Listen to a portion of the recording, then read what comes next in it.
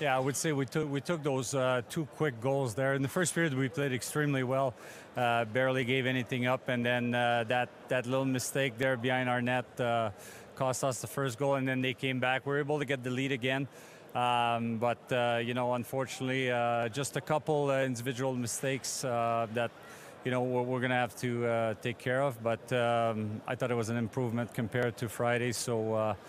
We're going to keep building here and keep moving forward. Good win for us here today. I think we have a tough start here. We didn't get our game going in the first period. We struggled pretty much the whole first period there. I think Berlin was a little bit better than us and came out better in the first period. In the second period, I think we started to do things we want to do more often, and that paid up for us, and we starting to work better and wear them down a little bit. And at the end, in the third period, I think we were a little bit stronger, and we could score on that. But it was a tight game, tough game, and somehow it felt that he can go both ways today. But we did a good second and third period. I'm happy with that.